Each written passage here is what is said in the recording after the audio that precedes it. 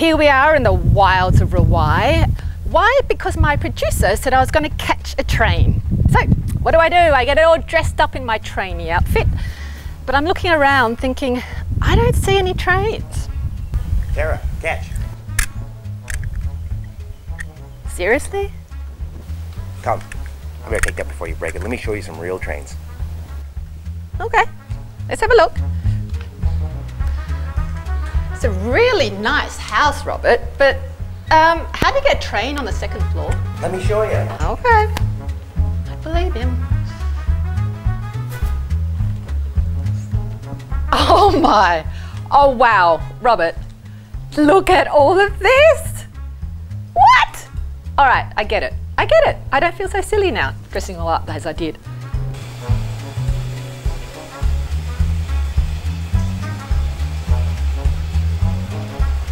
Robert, this really is incredible. How did you get this started?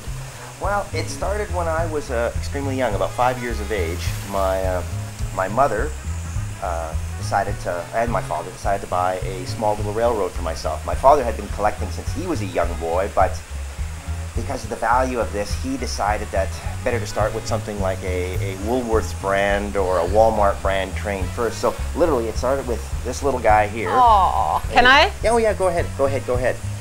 And I played with that for a few years, and when my parents saw that I was responsible enough, they upgraded me to this. Well, not quite this, but that's a big step. It was, yeah.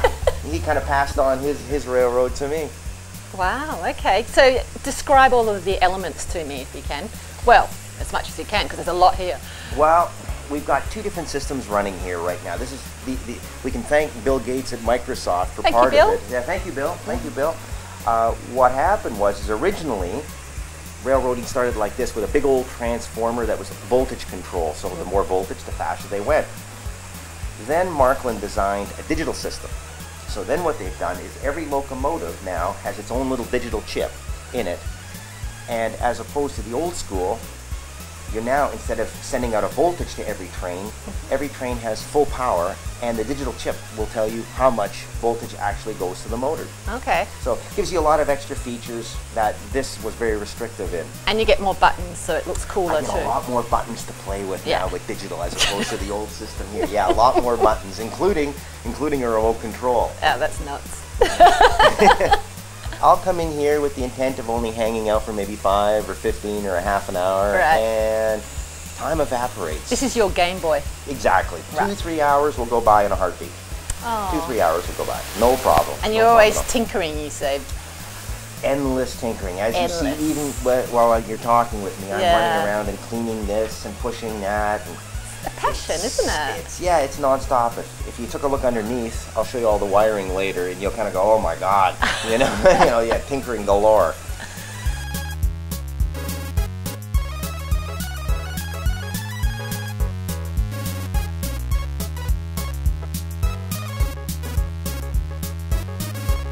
This was actually my father's first locomotive. Am I allowed to? Whoa, that's heavy. She's got some metal to it. How old would this be? That thing is 65 years old. Okay, definitely take it away from me. 65 years old on that one there, yeah.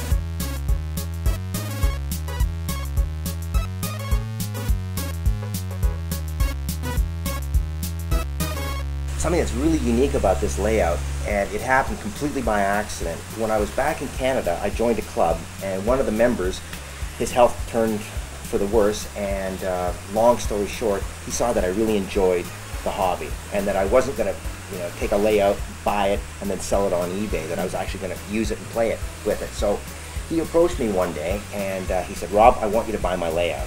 And he made me a price I couldn't say no. I mean, it was a massive discount.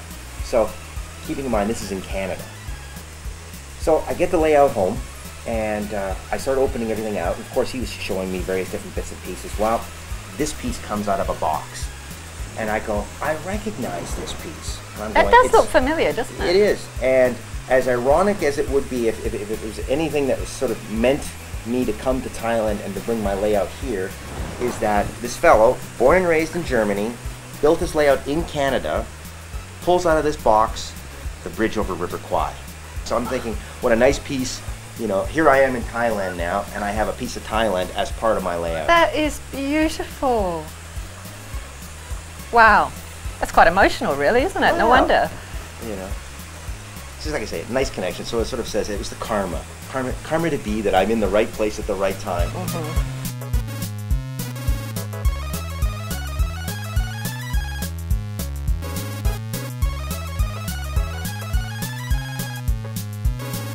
What I'm hoping is that my daughter actually takes to this hobby. I'm really now, your encourage daughter's her. 10 months Correct. old now. Is she being allowed past that door? Oh, regularly. Has she been allowed to touch anything? Because I could imagine train to mouth would be pretty much what the situation is. That's what it is right now. It's more teething material. It's more sit on Dad's lap and watch everything kind of go by. So she's enjoying it. She's enjoying it. Well, and Daddy, being the good daddy that I am, I'm following in the tradition of my grandmother. I've already bought her own locomotive. Aww. She has her own locomotive. So when she's a little bit old enough, she's a little older, yeah, you know, a little bit more responsible, here you go. And that's the only one she's allowed to touch until she's now, it'll be how old? Well, you know, we'll see. I mean, I took to it at about 7 years of age, 7, 8 years of age. So I'll say, well, if you do it at 5, you're more than welcome. But I'm hoping that she takes to it. I really do. Because it's, like I say, it's the only hobby you can take from her youth, you know, right to retirement.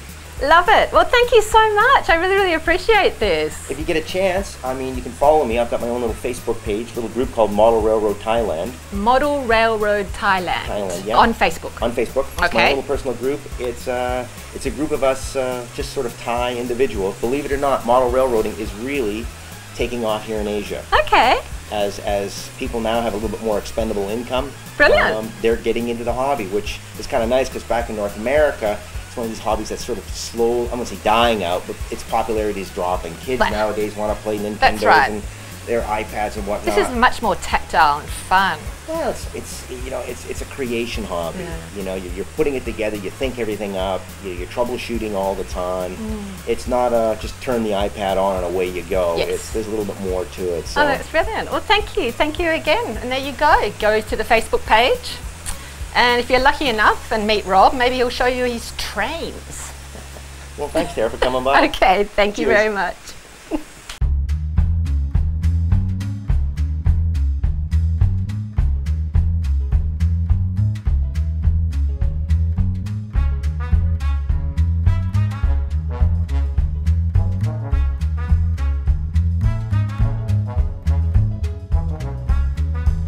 Wow, what an amazing time we had today here with Rob. And thanks to Rob, I get to be the very first TV presenter to catch a train in Phuket.